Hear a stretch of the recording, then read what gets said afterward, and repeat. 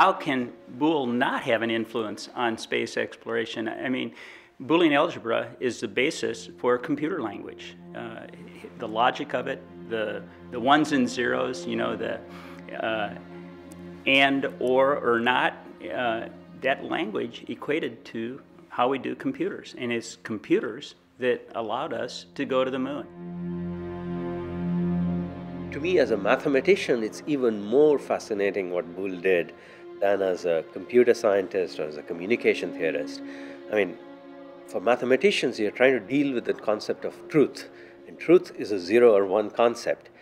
And Boole was the first person to realize that this whole endeavor that we are going through is itself subject to the rules of mathematics.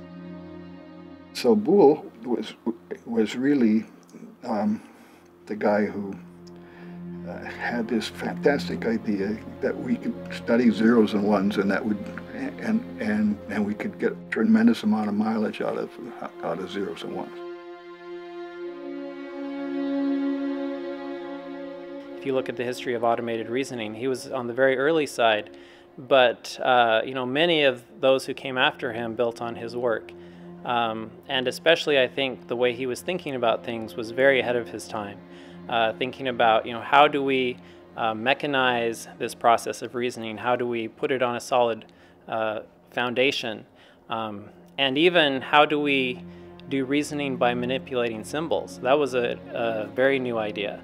And of course, absolutely fundamental to automated reasoning and the success that we're having there today. And within a few weeks, he had all the ideas for his first book. It was just amazingly quick, nothing like what anybody else was doing to bring in equations. And then to go as far as he did, I mean, he didn't just have the basic ideas, he had a plan for what should be done with the subject. What were the goals? He laid them out. And by 1854, he had accomplished them.